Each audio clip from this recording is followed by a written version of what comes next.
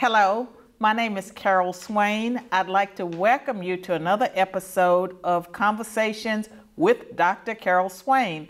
This is the show where we talk about faith, family, politics, unity, and whatever else is on my mind. Today, I have a lot of issues on my mind, including what it's like to be a conservative woman. I've been a conservative woman probably for the last 20 years, but a younger conservative woman. My guest today is Michelle Foreman. She is a Nashvilleian who is an all-around conservative woman. She knows how to hunt deer. She knows how to field dress the deer. She's a state committee woman for the Republican Party, and she is also someone that played a very active role in trying to change Nashville. She's been a candidate for office. She's also a nurse and a law student and a mother and a wife and just all of those things. She does it all. And so help me to welcome Michelle Foreman to Conversations. So Michelle, you're a real Republican woman. I am, yes I am, Carol. And I'm proud. Well, you certainly are. I am impressed. I was very impressed when I saw on social media that photograph of you and your daughter standing or sitting or with the deer that you had taken down, and it had a lot of points on its antlers, right? It had seven. Which, you know, we would like to see at least 10, but it was a very big-bodied deer, and we knew we'd have a lot to eat off of that one, and Ella was excited. So I shot it, and we field dressed it, and we took it and had it processed, and it's really good. And I'm learning a lot about deer from you, and you were so nice to supply me with venison. Glad to do it. Glad to do it. There's plenty of it. Now, Michelle, you've become involved in politics. Are you following a family tradition? And I know your daughter Ella has expressed her determination to become president someday. She said that. That surprised me. I know, because Ella seems so shy. She is. Well, she's a woman with not a woman, but she's a young girl with a dream. She has a great role model. We are not a family of politicians. As a matter of fact, my father had an advertising and marketing firm for a long time, so from a young age, I had been introduced to politicians, presidential candidates, past presidents, all the way down to mayors, but it never really was impressive, or should I say impressed upon me, that that's something that we were a part of. It was just from the advertising and marketing perspective. I don't think I got interested in politics until I was in my 30s, and that was because there was so much going on that I felt like, well, wait a minute, we need to have some change. So maybe I need to learn a little bit more and see if there's a way that maybe I can affect some of that change. Now, when you decided that you wanted to learn more about politics, what did you do? Did you take a course? Did you read the Constitution? What steps did you take to get involved? That is a great question, because I know a lot of people have that question. I looked to see if there was a local race that I could help with, and it happened to be a school board race. And I learned getting into the trenches. It was blood, sweat, and tears, and I mean that literally. I would go and I would put up yard signs in places that nobody can put up yard signs because it's difficult. And I did everything that candidate asked me to do, and I learned that way. I learned how hard it was, but I learned what it took. To win. I learned the issues and what people were really concerned about. So that's how I started. So did your candidate win? She did not, but barely. She did a great job. It was actually for a local school board election. And what she was able to do is springboard off of that to affect change in the community. She did a really good job. So that was the first campaign. After that, did you get involved with other campaigns? I did, various and sundry campaigns, and finally I decided, wait a minute, I can do this. Is there a need? Is there an opening? One thing I resolved within myself was to prepare myself to run for an office if there was a need, if there was no other candidate that was going to run, or maybe maybe I felt like I was better qualified. Just at least be prepared. I know what you mean. I know you do. As you know, I made a bid unsuccessfully for mayor in a special election, came in number 2, ran again in the general election, came in number 3. We won't go into detail about how they changed the voting machines and changed the ballot so that my name was on the second page, hard to find. But I never saw myself as someone who would run for office. And as you know, there was a lot of people who pressured me to get in there, but I felt that there had to be someone who would articulate the conservative message. And I know that both of us are fed up with politicians who lie. And very often, I hate to say this, Michelle, but it seems to be those people that more than anything else, they want to be a politician and they've lost all sense of what it means to be a statesman. I could not agree more. That seemed to have gone out the window. And I want to see that come back. They've lost the ability to behave like a statesman, but also what it means to be a servant. They're a public servant, and that is almost all but lost. It's totally lost, and it seems like people use that as the political office as a way to enrich themselves. Yes.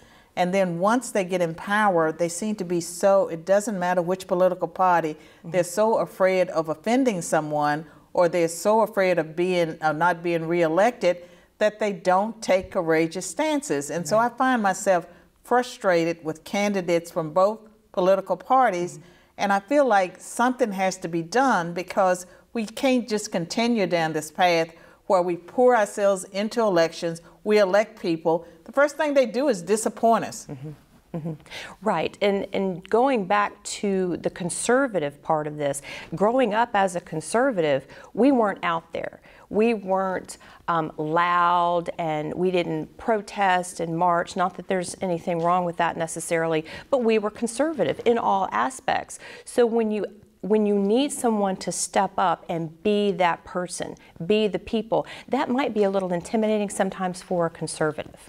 Well, conservatives have certainly become more vocal. They have. And in this 2020, you saw a lot of conservatives protesting. The thing I love about conservative protests is that we don't leave a lot of trash behind. We don't break out windows. We don't loot stores. Right. Mostly we have speeches, and I hope we are effective. At least when we do get together, I know that we encourage one another, and I think it's very important to offer support and for people to know that they are not alone. Absolutely. And you mentioned something, especially around 2020, the year that we're in now, when a conservative finally decides that they've had enough, they will make a difference. We do make a difference, and it's because we're able to come together and move together as one mighty strike force. That is great. You make some excellent points. And when we return, Michelle, I want you to talk about running for office and a little bit about Nashville. We're going to break, and I just said when we return, we're going to learn more about Michelle, Nashville politics, so stick with us. Conversations with Dr. Carol Swain is made possible by Cooper Steel, a family-owned business that provides the steel fabrications for some of the greatest buildings across the United States. 60 years ago, Kenneth and Faye Cooper founded their company in Shelbyville, Tennessee. Cooper Steel believes in sponsoring Carol Swain because we believe, as she does, you build strong, you stand strong. What started as a vision and now a nationally recognized and operated company that remains true to its founders' Judeo-Christian values and principles. Cooper Steel is committed to excellence, responsibility, and community. Cooper Steel's motto is, build strong, stand strong. They treat their employees and customers like family.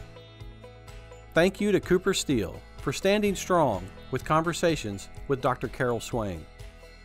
Learn more about our generous sponsor at coopersteel.com.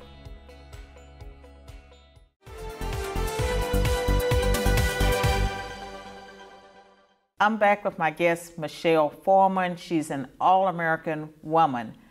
Michelle, you ran for office, and I might say unsuccessfully this time, but you also had a win before because you serve on the state executive committee. Right. Yeah, tell our viewers a little bit about your bids. Sure.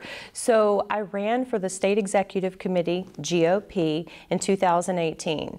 And the State Executive Committee is the governing board of the Republican Party. I had 2 other candidates, and this was the first time that I actually ran for office. This was a tough race. This is the 20th senatorial district that I represent, so it is really all around Nashville proper. And when you say that it's a tough race, I can tell you, you may not know this, but I ran for state party chair once. Yes. I was encouraged to do that. And what I learned was that it is a closed system. You know, they don't allow outsiders in. And you kind of fell into the category of an outsider. They had their favorite candidates already picked, and you kind of upset the apple cart. I did. We had people asking, who is Michelle Foreman? Where did she come from? Where did she come from? Yes, exactly. They had a candidate that they had pretty much chosen, and I outworked both of the women combined. They are lovely women. They are. I worked hard. Well, you were younger and you had more energy, and so you had that working for you.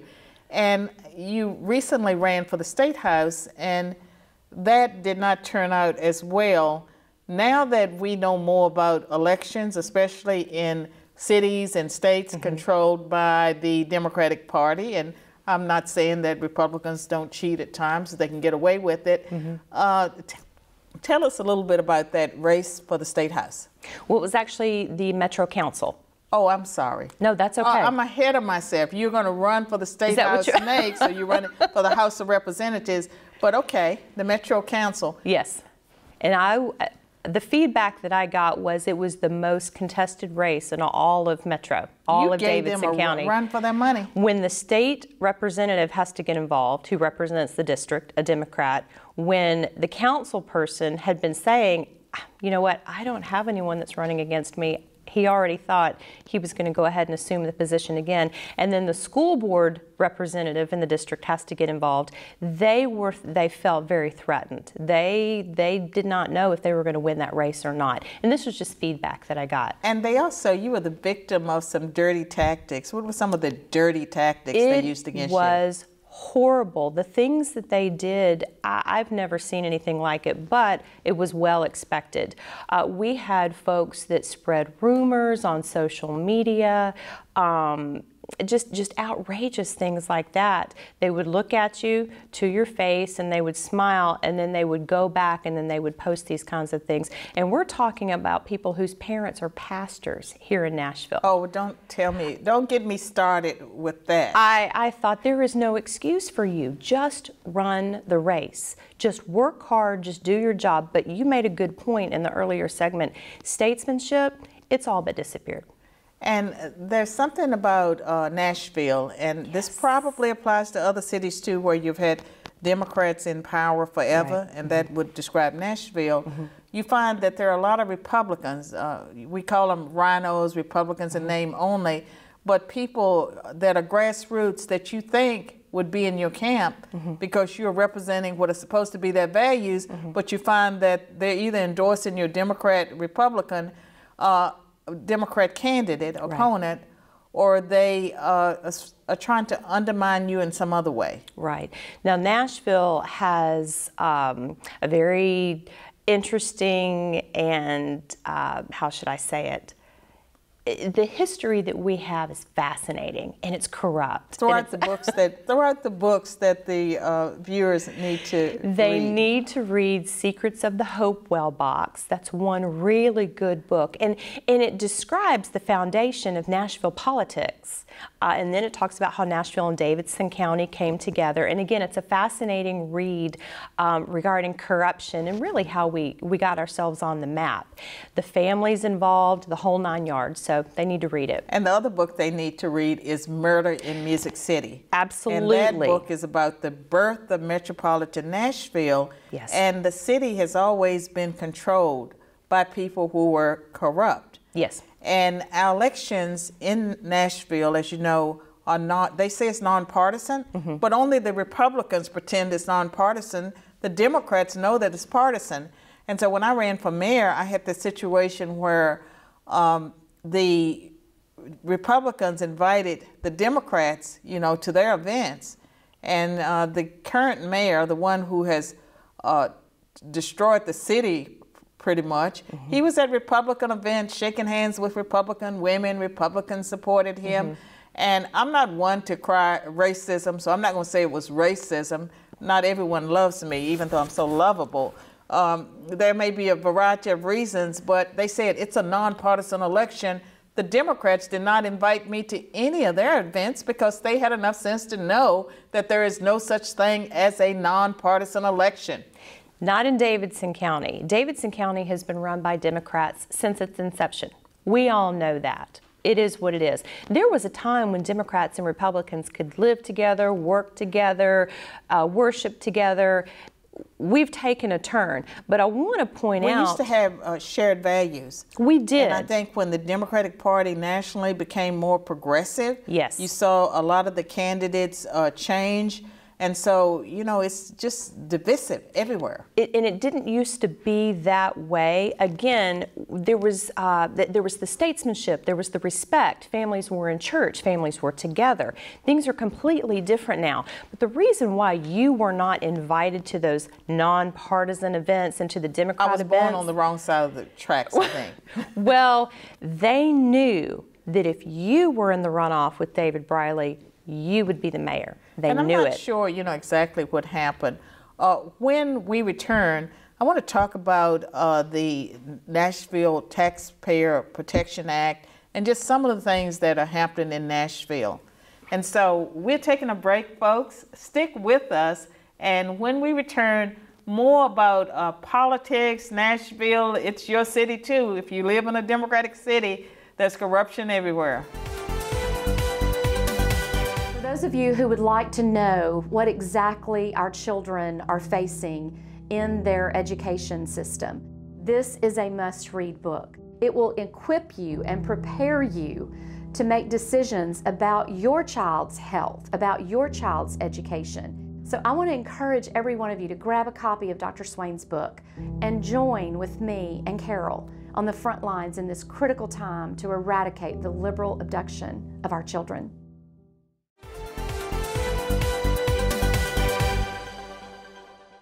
Welcome back to Conversations with Dr. Carol Swain. My guest is Michelle Foreman.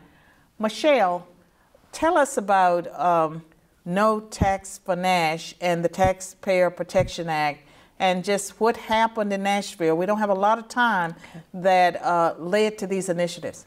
Well, it came to be because we had a proposed 32% property tax increase by the mayor, and people were outraged. We ended up with a 34% property tax increase, and people were despondent, a lot of despair. What do we do? So the conservatives step up and say, we will take action. We circulated petitions to recall the tax, along with various and sundry things. Also recalling the mayor, which has never been done. A petition has never been taken out. But this is a response by the people because they've been taken advantage of for so long, they've had enough. Right, and so it was we, the people, taking action. I was involved in that movement to get signatures for the petitions. And to recall the mayor, they set an impossible threshold, didn't they? It was nearly impossible. And as I researched... It was impossible. It was. We were not successful. That this is true, but we will be. What we looked at was, wait a minute, how do we make this more... we'll make it more accessible for the people to put what they need and want into action. They need a recall. They need a redress. They need proper representation. And one of the things I know that you and Jim Roberts, who is an attorney in town, and also some brilliant minds, other minds that are involved, we are involved in lowering the threshold so that you don't have to get as many signatures to be able to recall the mayor. And so I think that's very important. I want to give you an opportunity to speak to the viewers, the ones that are local, about what can be done, because we had a petition to reduce the taxes, to repeal that. We had a Democrat judge that pretty much threw it out. So what are the next steps for Nashville? What we decided to do, not to appeal the chancellor's decision, but to rewrite that petition, taking into account what the chancellor said, and we will go in and amend the charter as taxpayers. Now, what we need to do is have enough signatures for a petition to put this on the ballot to vote on. So we're in the process of doing that, but we need to adjust and amend the charter to where it is doable to do what we need to do, which is keep our elected officials in check. And so that's where we are right now. And it's important for viewers to know that when you are in the minority, and in Davidson County, people that are Republican, conservative, we're in the minority, yes, but we do have an avenue for redress, and the burden that Nashville taxpayers suffer, it's not just on conservatives, it's everyone. And so this is a bipartisan effort for good government. Yes. We have the city council, voting themselves, benefits, just like Congress. Absolutely. Very corrupt. And so we need to do everything we can to bring about change. We do, and it is bipartisan, and we need to help our neighbors next door and our neighbors on the other side of the county. Yes, and Michelle, I applaud everything that you do. I love your daughter Ella, and I think Ella will be, if anyone's going to be a female president from her generation, why not Ella? And I've watched her grow up at political events, and I really encourage you to stay involved and do everything you can to help educate people as you are doing. And if there's anything that we can do, to make it likely or to make the next effort successful, then I want you to come back on the show to make sure that the viewers know how they can support this effort. I will do that. And it's certainly the case that what happens in Nashville affects other parts of the country. And so you may think, oh, this is Nashville politics. No. If you live in a Democratic area, I guarantee you that you're facing the same situation. So I will be back with more after this break. Stick with us.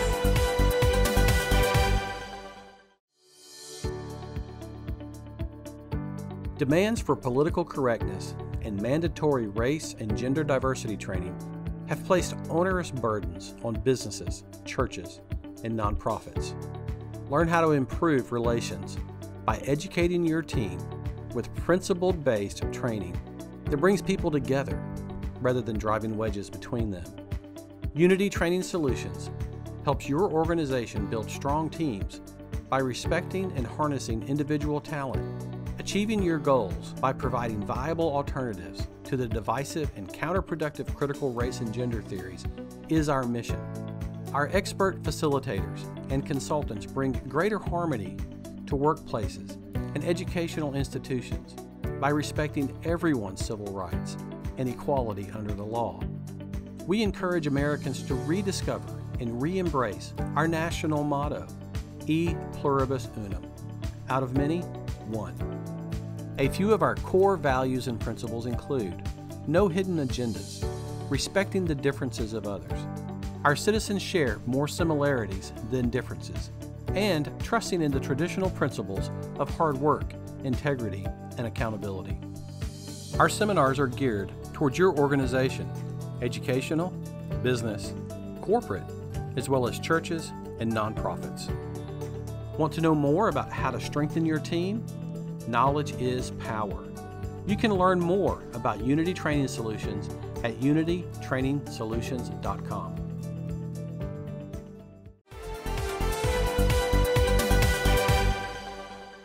Thank you for tuning in to this episode of Conversations with Dr. Carol Swain. Michelle and I talked about issues that apply to local government in Nashville, but it also applies to you if you live in a city dominated by Democratic politics. There are many cities that have only elected Democrats. It's important for you to find a way to express your voice, and one of the ways we're working on in Nashville is through petitions, amending the Metro Charter These are things that you should examine. We have to hold politicians accountable. At the end of the day, it's we the people. We elect these individuals, whether we voted for them or not, they're supposed to represent us. So I urge you now to get involved. Find out what you can do. Local government is important. So until next time, be strong and tune in next week.